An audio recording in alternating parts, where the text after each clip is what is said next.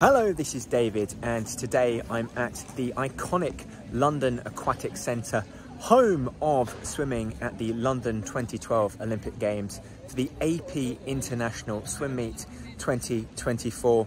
Today is the second part of this two-part video series, for want of a better word, where last week we covered my 50 metres freestyle race, and today we'll be covering my 50 metres butterfly race. Super excited about this competition because there are some big names at this swimming at this event, including Anna Hopkin, James Guy, and of course the big man himself, Adam Peaty. So if you give this video a like, I would very much appreciate it. Remember to subscribe to this YouTube channel for more swimming content, and for swim coaching head on over to westcough.com.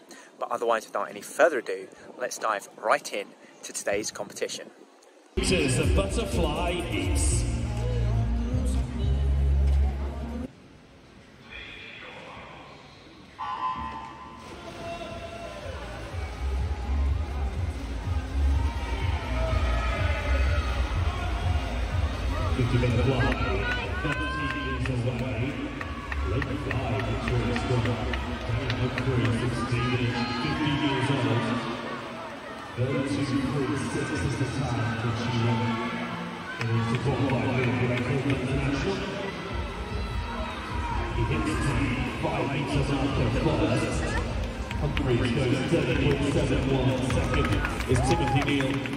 So a 31.66 in the 50 metres butterfly, which constitutes a long course personal best for me of 0.27 seconds. Really happy with that swim, especially on the basis that my long course 50 metre butterfly races have been somewhat lacking lately.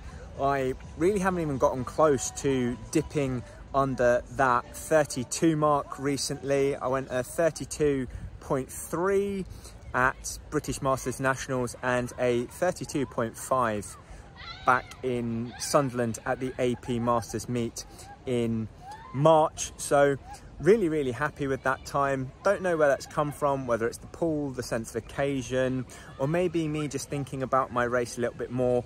I was a little bit calmer going into this race, similar to the 50 metres freestyle on Saturday. So I think that may just be a case of me managing my nerves better going into races, focusing on race execution, and that just delivers for me, rather than going in trying to think about the result and then ultimately being disappointed when the time isn't as fast as I want it to be. So a really big result here today. Really happy with the long course personal best.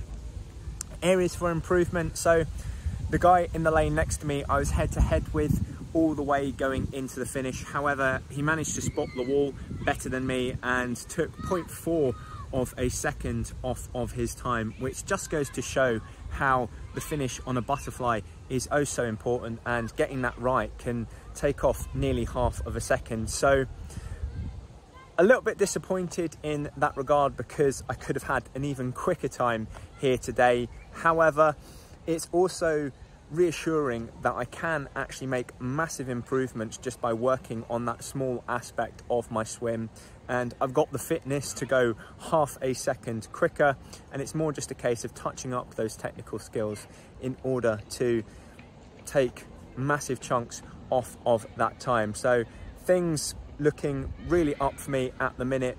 We've got about a month or so to go until long course Europeans. You know, put some good swims down here over the course of this weekend at AP International.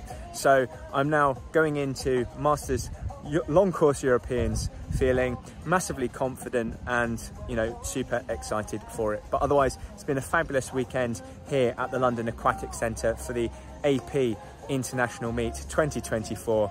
I've been David Westcough. Thank you very much for watching, and I'll see you again next time. For more swimming content, click on my profile picture and subscribe to my YouTube channel. For swimming coaching, visit westcough.com. Or for another video of mine that I think you'd like, click on the thumbnail.